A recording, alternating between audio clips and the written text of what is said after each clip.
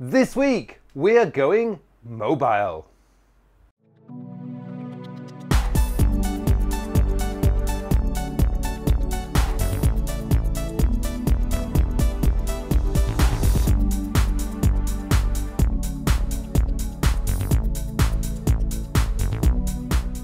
Hello and welcome to another episode of my Working with Todoist.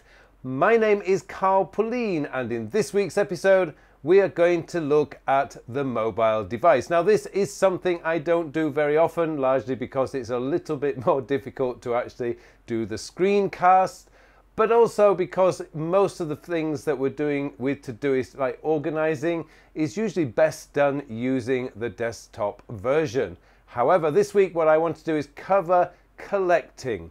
Now, before I go into Todoist, I just want to explain one of the key areas of getting yourself organized and becoming more productive is making sure that you're collecting everything. And the way to collect everything is to make sure that collecting is as easy and simple as possible. Because if collecting stuff is difficult, you've got too many buttons to press or click, then you're going to resist and you're going to not collect everything that you should be collecting. So in this week's episode, I want to show you one of the quickest ways, and because the mobile device these days is our ubiquitous collecting tool, as we call it in GTD, as it's called in GTD, and it's the one thing that we're usually carrying around with us everywhere, and we're collecting on it. And as a bonus, towards the end, I'm going to show you how I collect and which app I use for collecting. Okay, let's go into Todoist. Oh, before I do that, I would just like to say, if you do get any value from this video, then please hit that like button below. And if you haven't subscribed to my channel yet and you want to get all the latest tips and tricks on Todoist, then please subscribe to my channel. Okay, let's go into Todoist now, and I'll show you how the mobile can be quick at collecting.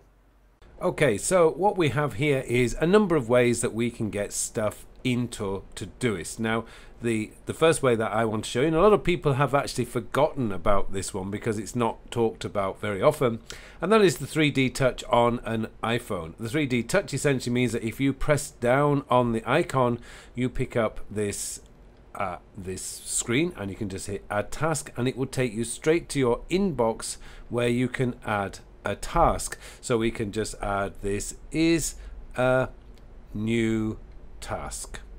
Now, before we actually enter this, what you can do is, Todoist has made it very, very easy for you to add information into this. Now you can do the traditional way. You can go at, and it will bring up all your labels. You can actually do the hashtag.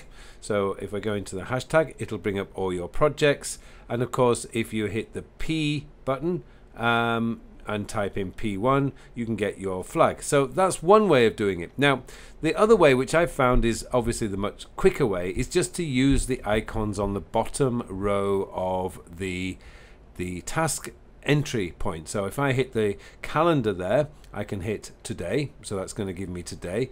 If I then hit the project icon, I can hit the project, so I'm going to hit inbox for this one. I can hit the label, so we'll just call waiting for, and I can hit the flag, and I can hit P1, and I can add a note. Now if this project was shared, I could hit the share button, and I could choose who to share it with, but obviously my inbox is not shared with anyone. And then I can hit this, which will add a quick comment. So you can add all those things. Once you're completed with that, you just hit the airplane or paper airplane icon there, and off it goes. So when we've done that, what you can see is this new task is now got the label waiting for, and it is set for today. And that's really, really quick way of adding the task with the information that you want. So that's great. We can get rid of that one.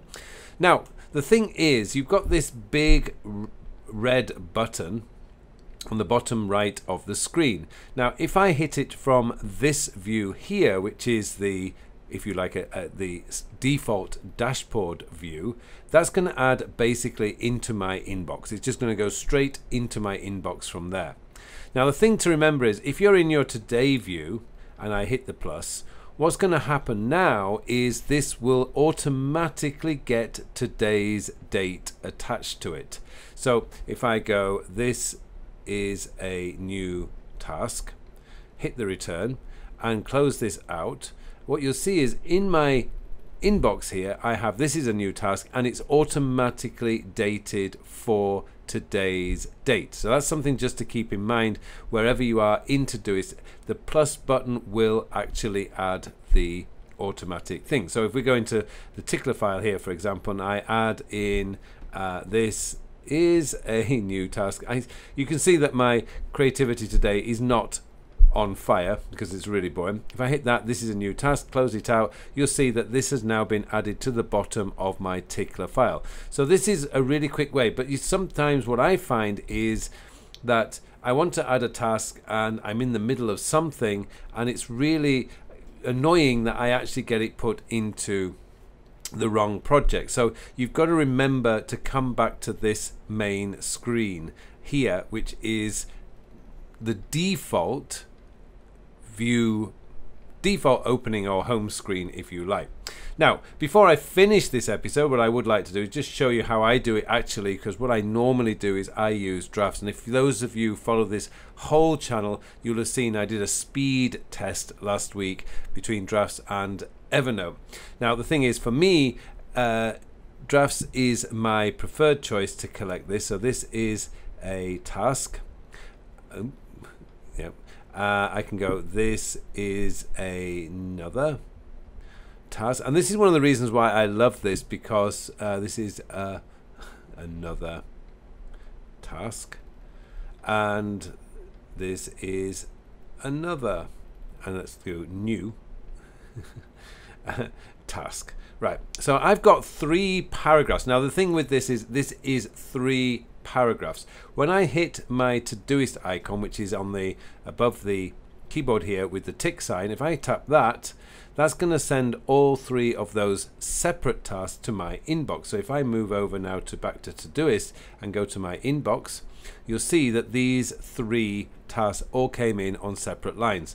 That's how I like it. Now, if I was having a brainstorming session, that is going to be my preferred way of brainstorming. Just bang, bang, bang, bang, bang in one note in my Drafts app. I love Drafts for the speed at which it offers me, but that's now giving you a number of options that you can use that's going to help you to use or get the most out of collecting in Todoist. So that's just something that I wanted to share with you today, because I know that the key part of any good productivity system, and particularly To-Do List Manager, is how fast you can get stuff into your Todoist or any To-Do List Manager that you're using.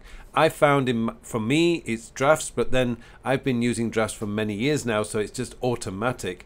But these are the other options that you have, and if you wanted to add additional information, then you can do it direct from your Todoist iPhone or mobile application. Okay, hopefully that's given you some food for thought to have a play around and to fine-tune your system so you can make it faster. You can decide whether you want to use Drafts or not.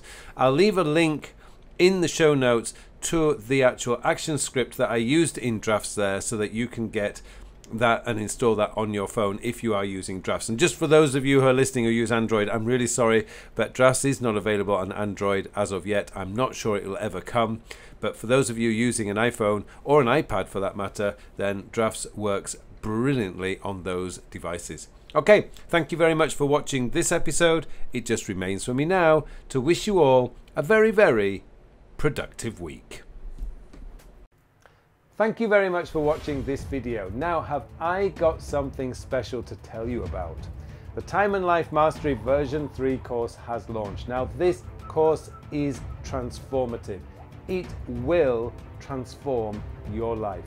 If you find that your life is drifting from one day to the next and that you feel that you're not actually achieving your goals, then this course is going to show you how to change that. It's going to show you how to identify what is truly important to you. It's going to show you how to find what it is you want out of life, and then show you the steps that you need to take in order to get there.